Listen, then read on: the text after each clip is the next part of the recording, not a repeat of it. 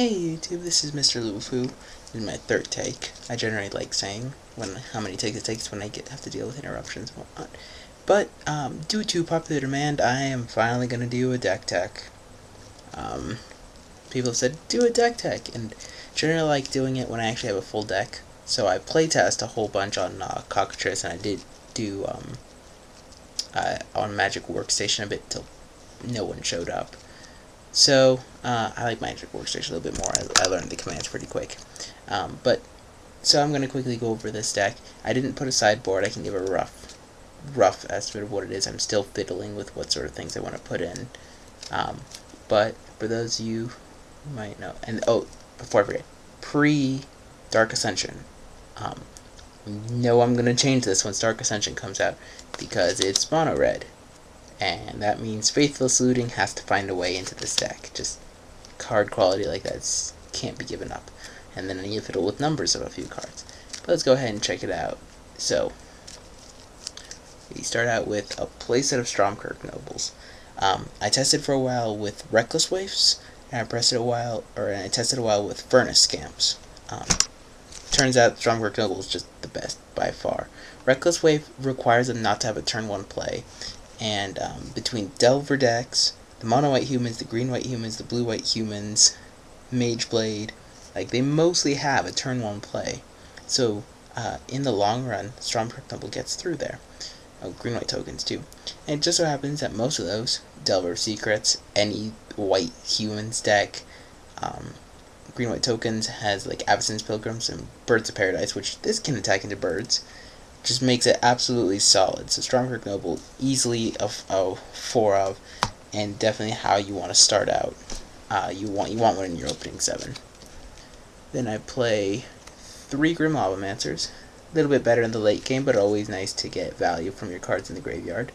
This most likely will go up to 4 once Faithless Looting comes out, because this plus Faithless Looting is quite powerful. I play a single Spike Shot Elder. It's probably going to replace with a Lavamancer, but this is a lot better in those late games where you have a little bit of Mana Flood. You got 4 Goblin Fire Slingers. These are kind of important because you really need to get that first turn ping for a lot of things in this deck. And it's red, right? You wanna deal damage straight to their face. And it's another turn 1 play. I play 3 Galvanic Blast. Between Galvanic Blast and Shock, it really, like, 99.999% of the time, that's how the Galvanic Blast behaves. If it were up to me and if Galvanic Blast wasn't strictly better than Shock, then I generally don't like saying that phrase, by the way. Strictly better is such a bad phrase to say, but in this case it's true. There's occasionally a way. There's 4 artifacts in the deck, and we happen to have 3 out, then this is that much better. But if it were up to me, I'd use old school Shocks that I've gotten from trades.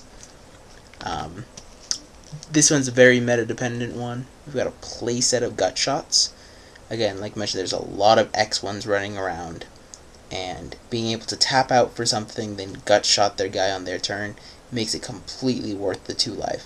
Gut Shot's very powerful against green-white ramp decks, killing their birds or their pilgrim, and just all around very powerful right now, just because of how aggressively costed everything is. We've got 2 Arc Trails, again another very meta-dependent card, being able to get an easy 2-for-1, killing 2 of their guys for 1 card, and probably get a counter on Shrine or something, and at worst you hit them in the face for something.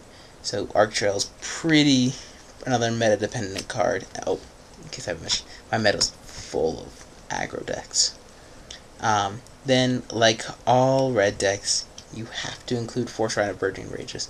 This is a win condition so much time. You play it out and they have to find a way to deal with it, because if not, it just gets insane really quick. I played 2 Incinerates, some more spot removal for some of the bigger things that aren't X1s, specifically Golem tokens from Blade Splicer. And then we've got Stormblood Berserker. This card is just insane. It's such a beating. It's so hard to deal with if you get a turn 2 3/3 that can't be blocked by 2 or more creatures with all the instant speed removal that's there is huge. And it also combos well with Volt Charge. Volt Charge, keyword, like if Lightning Bolt was legal, no, I wouldn't replace this. I'd probably replace the Galvanic Blasts. But Volt Charge, the keyword is proliferate. So between Shrine of Burning Rage, Stormkirk Noble, and Stormblood Berserker, those 3 cards, this just gets insane really quick. It can build up damage really, really fast.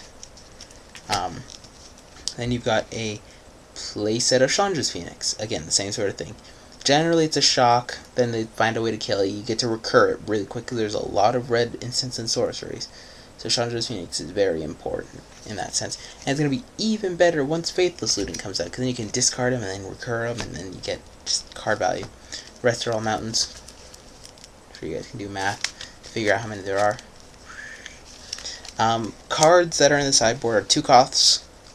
Reason I really wanted to put Koth's main board. I just could not. It gets, because you play so many spells and so few lands relative to some other decks. It gets kind of iffy to try and hit 4 mana. I found it was easier to have 2 Arc Trails and 2 Koth's main board where I play. But so that's why I have 2 in the sideboard. There's 4 Dismembers sideboard as well. For more control decks that play giant things. Again, since Consecrated Sphinx runs around a lot, Wormcoil Engine is played quite a bit too. Gets a little iffy. That's there. And then there's 4 Volshock Refugees for the mirror matchup, because a 2/3 pro red is huge. They can't deal with it. Like, if you're playing mono red, have 4 of them in sideboard. Just that simple. And then I think the rest of the space, no, it can't be the rest of the spaces, because that's 8, 10. There's Traitorous Blood. That's for the more control decks, where once they play a big guy, being able to take it for a turn, swing, can be a huge change in pace.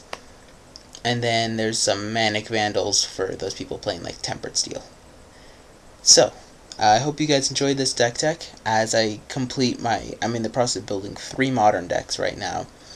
So as I proceed to complete those, I will do more deck techs.